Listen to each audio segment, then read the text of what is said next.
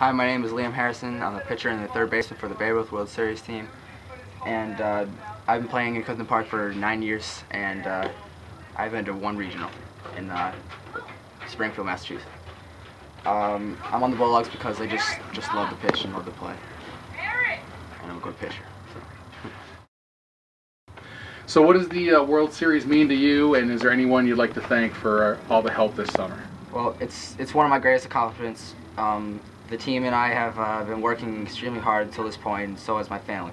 My parents have dedicated a huge amount of time with me and driving me practices, games, and tournaments. They've also contributed with many fundraisers and field work, and I thank them for that.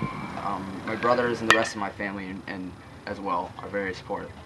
The World Series is the biggest event I've ever been a part of, and I'll never forget. So I want to thank everybody for it.